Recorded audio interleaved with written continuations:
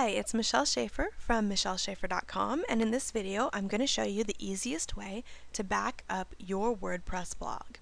The first thing that's important to know is that your blog content, your posts, the comments people have left you, your pages, those are all stored in what's called a database. Your database is saved in a separate area on your server. So when you back up your files with FTP, you're not backing up that content from your blog that you want to save. So I'm going to show you how you can do that using a plugin called WordPress Easy Backup. This is a free plugin that you can install in your blog. To do that, you can see that I'm already logged into my admin. I would go to Plugins and click Add New. What we're going to search for here is Backup. And when the results come back, you'll see that the first one listed is WordPress Easy Backup. It's already installed on my blog, but if it were not yet, you could click here for Install Now, and then you would verify that you want it to install, and it would install for you. Once it's installed, it adds Easy Backup on your menu over here. When you click that, it will take you to a page where you can configure all your settings. As you can see, mine are already in here. To get these settings, if you're not sure what they are, you can look at your wp-config.php file. If you have no idea what I mean by that, you can email your web host and ask them to help you with these settings. Just let them know these are the settings right here that you need, and they can help you get the right information. Once you've plugged your settings in, you would click Save Settings. Then you'll go to Create Backup. When you create this backup file, the plugin will do two things.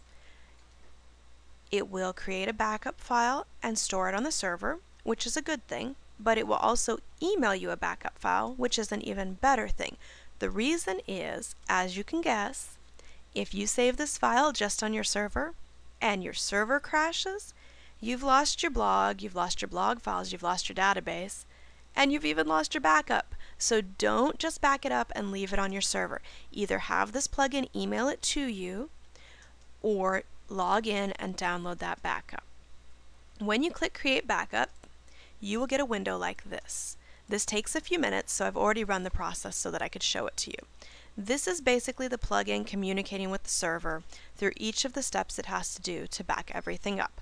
When you see this final message, thank you for using WordPress Easy Backup, it's telling you that the backup is finished and it's saved both your database and your files. So you have everything you need to recover if something bad happens to your blog. Another nice feature of this plugin is the scheduling. You can set this plugin up to do automatic backups. You can set it up for a day that you want it to run backup, a time that you want it to run backup, and it will generate a command that you can set up with your server. But you don't have to set that up. You can simply log in and run the backup whenever you want to by clicking Run Backup on the left here under the Easy Backup menu. You can also browse to see what backups are already complete. So if you accidentally crash something, delete something that you need and need to get it back, you can see right here that there are some different options. This is the backup I made earlier today. If I want to download this, I would click Prepare for Download, and it will move my backup to somewhere that I can access it and save it to my computer. And it's doing that now.